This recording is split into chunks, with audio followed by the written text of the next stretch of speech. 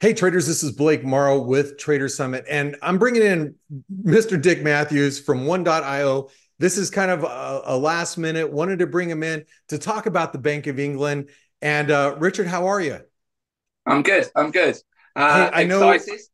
I was going to say I know you have just a few minutes before you have to jump on a train, but we wanted to get your opinions and your views of the Bank of England ahead of this BOE decision, and maybe some other views too. So, what are your thoughts ahead of the BOE tomorrow? Um, Looking at the inflation data which came out today, you'd be in the camp to cut.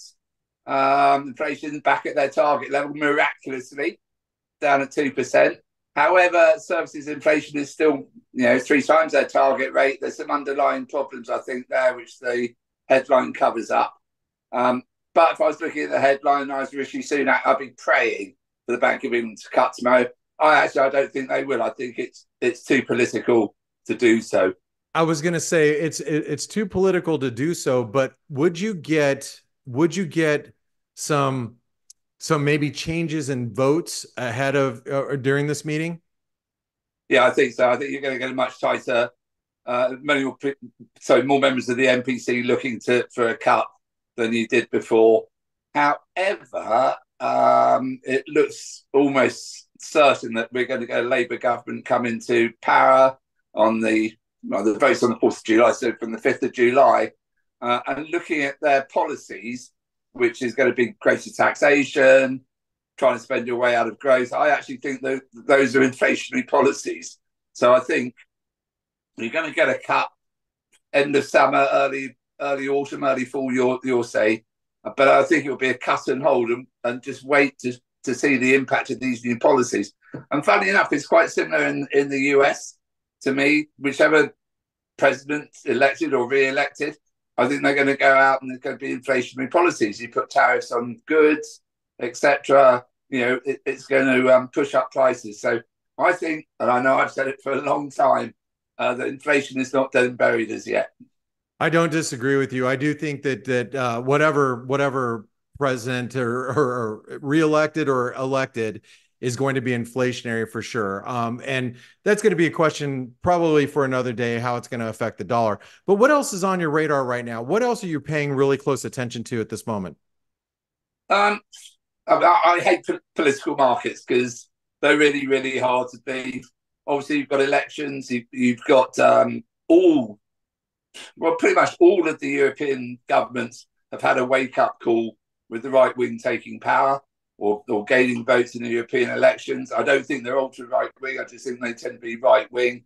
I think France I think it's very brave to call an election. I suspect he's really going to get his comeuppance, Macron, which to me means you're going to get a right wing there.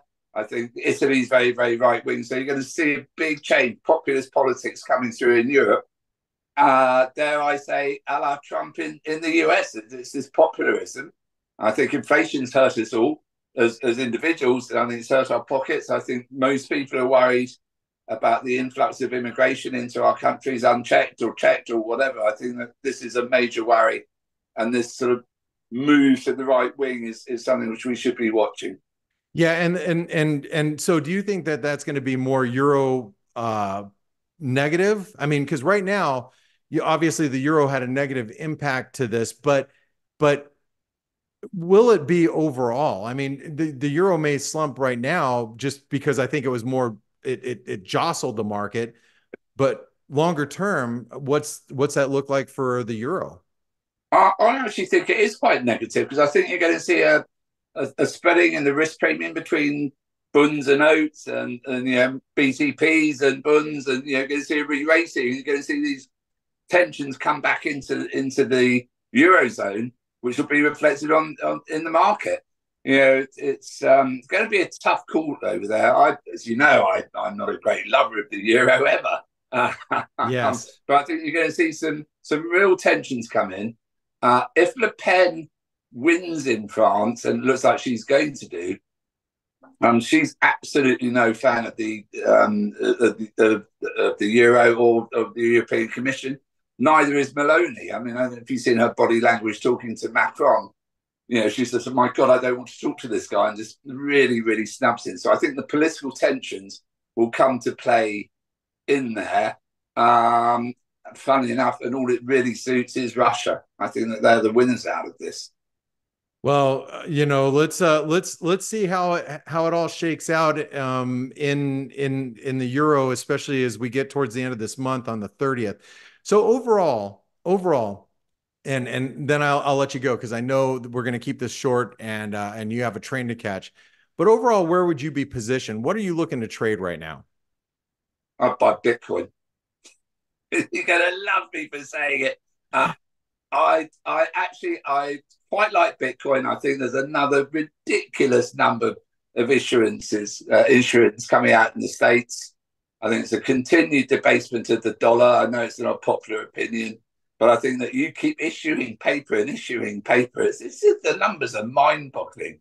So I think alternative assets are attractive. I think there's a whole generation of people who prefer to buy a digital currency than buy gold. But you know, I'd be looking towards that. And I actually quite interested in the oil market. I think it's bounced back. And I think LNG looks interesting as well. I think there's some tensions building there, and there's been a bit of volatility. Yeah, the crude market does look pretty bullish, and I've heard other macroeconomists say in the past, one of the things that really spurs on a recession globally is higher energy costs. So I don't know what's going to create that higher crude oil price, but it does look like it could go. Yeah, which is odd because I think we are looking towards a recession. Yeah, if you look at most of the data, it shows that the economies are slowing down, and it's funny that you're seeing crude getting bid. I just have a like of crude at the moment. I just like energy as a class at the moment. Currency wise, I'd still be short of the euro. I'd probably actually buy sterling over the euro because I think we're going to, I know this will come out. As I say this, the Bank of England will cut as you release it. If the Bank of England doesn't cut today when this comes out, I'd be long in sterling over the euro. All right. Well, Richard, we appreciate your thoughts. And I know you have to catch a train. So what's the best way for traders to follow your work? You can catch me on my Twitter, which is at Dickie Matthews with a 5 instead of the S, or at one.io on LinkedIn, on our website, and on Twitter. Thank you, Richard, for spending your time with us. Now go catch that train, and we're going to catch you. We'll catch you on the flip side, hopefully in the next week or two. Yeah, great. Cheers, Blake. Cheers. Bye-bye. Bye-bye. Bye. Hey, traders. Blake Morrow here. Thanks for stopping by our YouTube channel. Don't forget to like, share, and subscribe to our channel. Also, click the bell notifications so you do not miss any of our market-related trading analysis from some of the leading industry experts. Thanks for stopping by. We'll see you in the next video.